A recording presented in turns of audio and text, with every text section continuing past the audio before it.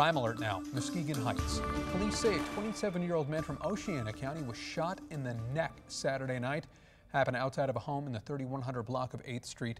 The victim, who survived, told investigators he went to Muskegon Heights to buy a PlayStation he found on Facebook Marketplace. Instead, a person there tried to rob him and fired a single shot. Shooting remains under investigation. The interim police chief in Muskegon Heights says anyone buying items from sites like Facebook Marketplace and Craigslist should always meet in a well-lit public location. Some good advice echoed from other police chiefs in Muskegon County. 13 on your side, Lakeshore reporter John Mills has more tips to make those kinds of sales go smoothly.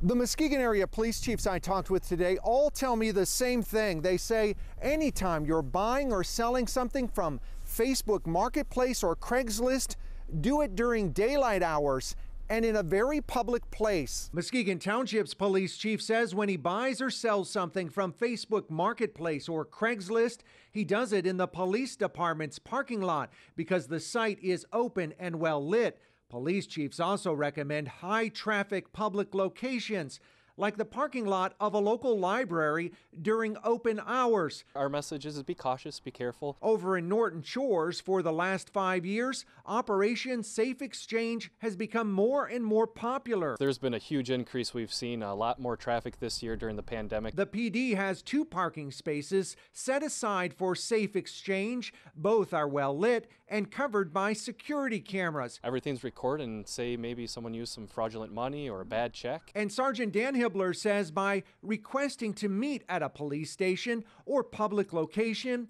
those out to take advantage of the situation, steal your items or your cash, will likely come up with a reason why they're no longer interested in the purchase or sale. If you have someone with bad intent, they're automatically going to say no to that. And the police chiefs also recommend telling somebody where you're going and what time you'll return from the planned meeting.